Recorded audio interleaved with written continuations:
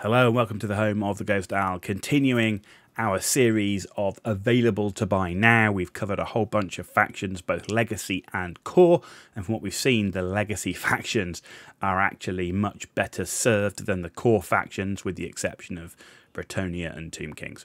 So without further ado, the aim of this, looking to see what miniatures you can buy right now on Games Workshop's web store. We're sticking to Games Workshop, other places are available, but we're sticking with that to keep it bounded, and seeing what you can buy if you don't have any interest in Bretonnians and Tomb Kings. And I can tell you now, there's a lot of people out there that want to play the old world that aren't interested in Tomb Kings and Bretonnia. Well, there are other options out there, and actually in a lot of cases they've got plenty of miniatures for you to buy. But we've covered some of those already. We're now going to take a look at the Orcs and Goblins, which is a core faction. Core factions traditionally, so far in our series, not doing so well, to the point where the Empire can't even build a viable army list. Right, so as we go to the Orcs and Goblins, first up we've got Lords. Well, you can get a Savage Orc War Boss. He's currently listed as a Savage Orc Big Boss, but there's no reason why you couldn't use him as a War Boss. Limited in terms of you don't have the option of the mounts and different weapon options and everything else, but a pretty good miniature actually. Actually quite like it. Yeah, in the Savage Orc variety only, unfortunately, for the War Boss. In terms of goblins, there is a basic goblin. There's not a lot of straightforward, just basic goblins available, but you do have a goblin war boss. He's listed as a scuttle boss on gigantic spider. So you've got a basic goblin war boss here, and there he is on his giant spider. So again, another different option for a lord, but in the goblin variety, not so much in the orcs. Night Goblins actually have quite a bit of choice, and that's because in Age of Sigmar you have the Gloomspite Gits, who are essentially a Night Goblin style faction, and certainly based upon Night Goblins. So when it comes to the Night Goblin War Boss, you've got three different options here. You've got a Squig Boss with Nasher Squig. Well, that's basically just a Night Goblin War Boss, and it's just a bit of scenery with the Nasher Squig on the base. You've got a Loon Boss, the guy in the middle, and then you've got a Loon Boss on a Giant Cave Squig. A Giant Cave Squig was a mount option for a Night Goblin War Boss in the 8th edition army book. Whether it remains to be so, I don't know. In the new Warhammer The Old World army roster, but certainly it was an option before, and so you've got three different choices here for Night Goblins. Night Goblins probably in the best place overall for all of the Orcs and Goblins. Okay, when it comes to the Great Shamans, however, you do have an option for an Orc Great Shaman Lord. So maybe you go for a combination of Savage Orcs and an Orc Great Shaman for your Lord. He's listed as a Weird Knob Shaman. So if you go in putting Orc Great Shaman, you're probably not going to get what you want. But if you go for a Weird Knob Shaman, this is what you get. And actually, you've got a pretty reasonable miniature here to use as your Orc Great Shaman. Again, lacking any of the mount options or anything else. But to be honest, with casters and magic users at the moment, from what I've seen from the rules, and I'm talking about seen from a distance on a battle report that Games Workshop did and their website, it still looks like casters I think I'll probably want inside a unit anyway. In terms of Savage Orcs, you've got Savage Orc Great Shamans. They're listed on the Age of Sigmar section of the website as a War Doc, the guy on the left here, and then the Wergog Prophet here. Both of them easily can be used as a Savage Orc Great Shaman. So far we're seeing a good selection of Lords, lacking on the Orcs, better for the Goblins, but we're getting both Shamans and Melee Lords here. Then you've got a Goblin Great Shaman. So Age of Sigmar listing is a Web Spinner Shaman on a Ragnarok Spider. So this is a Goblin Great Shaman that's on the Ragnarok. So nothing on the ground.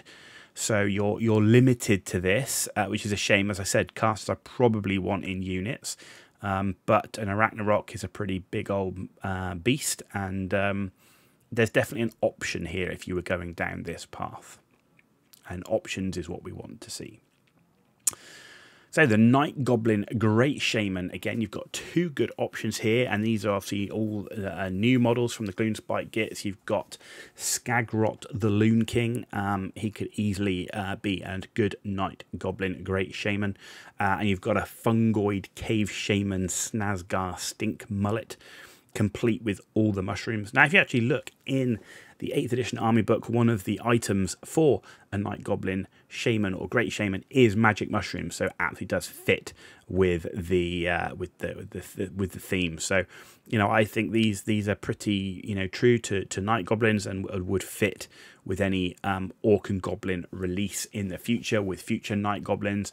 And the reason for that is some of the Night Goblin infantry still available, and these are designed to fit with it.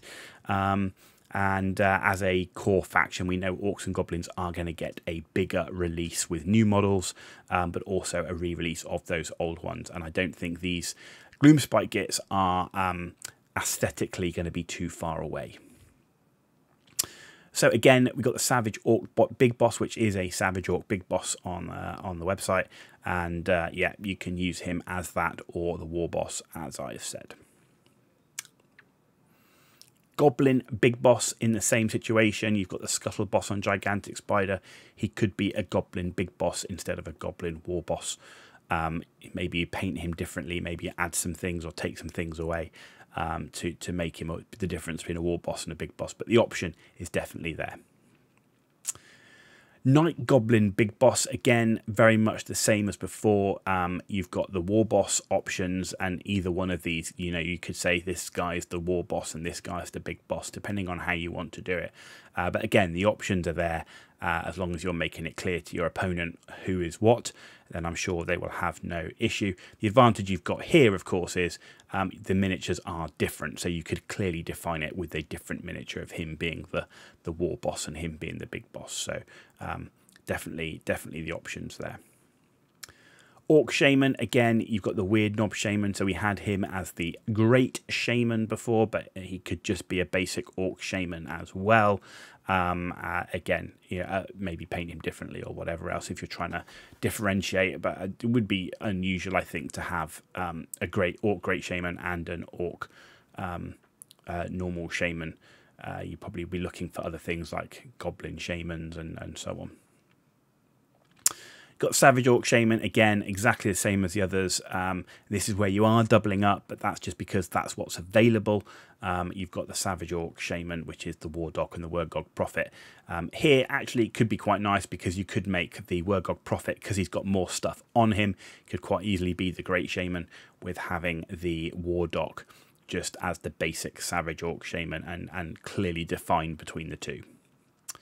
Night Goblin Shamans, again, plenty of options. You've got an AOS listing of a Madcap Shaman, which is this one here.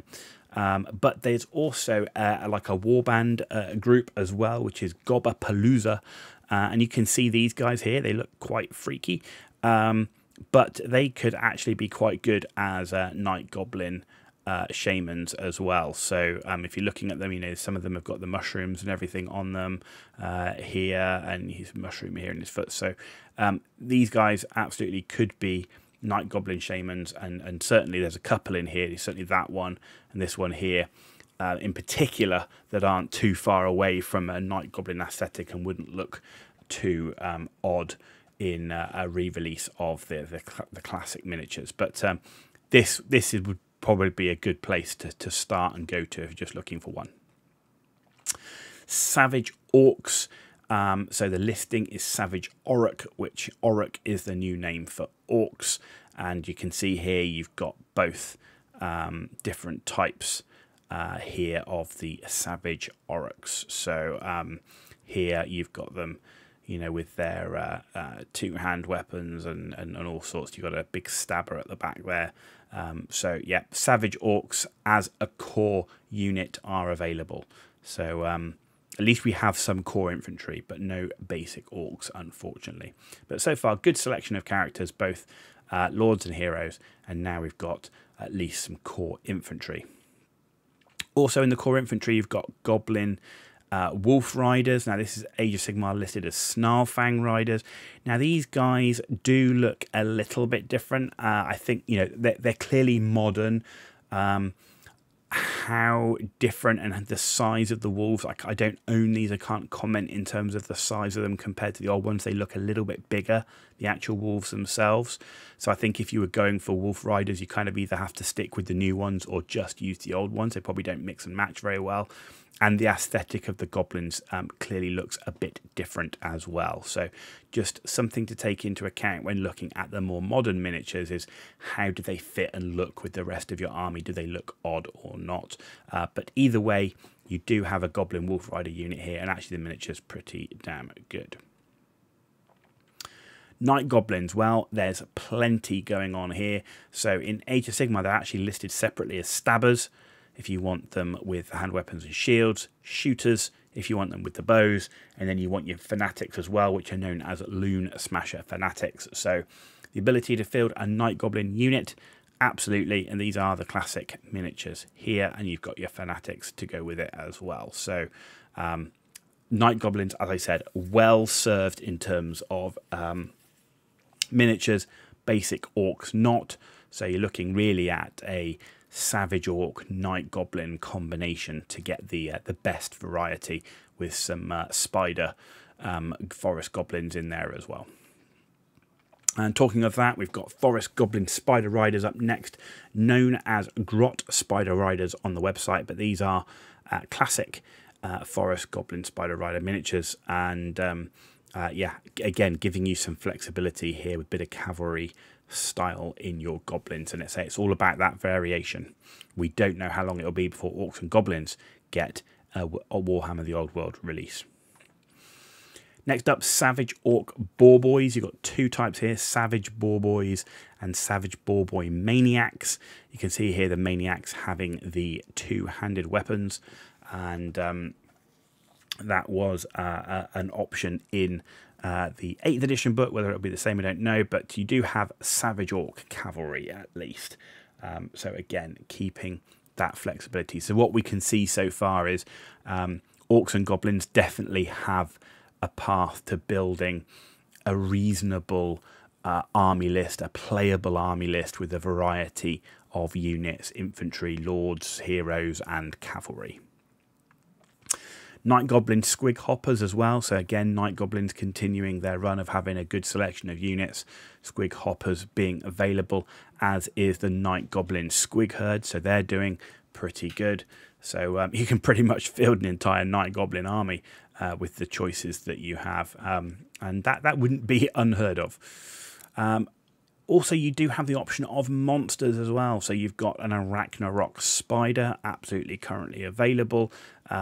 So yeah, we've got infantry, we've got cavalry of different types with the spiders and the boars, and we've also now got monsters in the Arachnarok Spider. So again, a good variety of miniatures to field an army with. Night Goblins again having the Mangler Squigs in that rare option. Two very, very large squigs here, but a good choice to put into the army.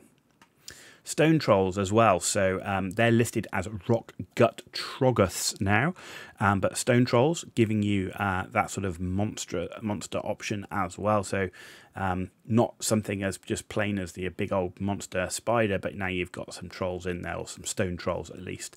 And along with them, we have the Fell Water Troggus, which are the river trolls. So these guys also available. So plenty of options. Unfortunately, a lot of these monsters tend to be in rare. How many you're going to be able to take is dependent upon the points costs, but plenty of options for the Orcs and Goblins. Giant as well, listed as an Ale Guzzler Gargant or a Man Crusher Gargant. Both options are available. So yeah, a Giant definitely available for the Orcs and Goblins. And there you go. There is quite a few missing units. So if we look at the missing units, you've got Orc War Bosses. The Black Orcs are the big ones that are missing.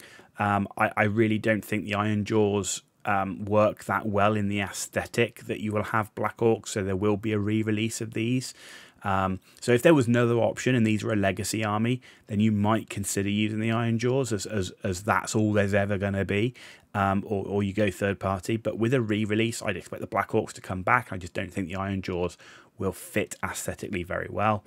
You're missing just a couple of things like Goblin Great Shaman, the Wyvern Mount, some of the heroes, again Black Orcs, but core-wise you're missing, it's those Orcs. You're missing a lot of the Orcs, so the Orc boys, the Orc Arrow boys, so you're missing that sort of, you don't have a real tough infantry core. I mean, you have the Savage Orcs, but they're not a tough infantry core, right? So you don't have the ranged infantry either. Black Orcs will be definitely missed, certainly from my army list. You're missing the basic Orc Boar Boys and the Chariot, also the Goblin Wolf Chariot. You're missing all of the War Machines as well. So no Spear Chuckers, no Rock Lobbers, Doom Divers, and no Snotling Pump Wagon, and also no basic Trolls, but you do have the Stone Trolls and River Trolls. The difference being is they sit in rare, whereas the basic Trolls sit in special. So lots missing. Some key units, or certainly iconic units missing, but you're still able to field a pretty reasonable Orc force. But it's going to be a combination of Savage Orcs and Night Goblins with a bit of Forest Goblin Spider stuff on the side. So the choice is there, but on the release, it's going to be quite different when you start putting Black Orcs in the mix. The biggest issue I'm seeing is just not having those a big durable infantry anvil. You're probably going to have to be looking at more maybe multiple units of cheaper goblins and having to do some shenanigans there overall. But Orcs and Goblins in a better spot than some of the other core armies, like we've seen with Dwarves and Empire. Empire not even being able to field an army, and High Elves not even having any units you can buy. There you go, that's the end of this video. If you found it useful, give it a thumbs up. If you didn't, give it a thumbs down. Let me know why in the comments down below. And as always, if you want to see more content, hit the subscribe button. Totally free for you to do. It means a big deal for me, so thank you for that in advance. If you're watching the Ghost Owl, I'll see you all very soon.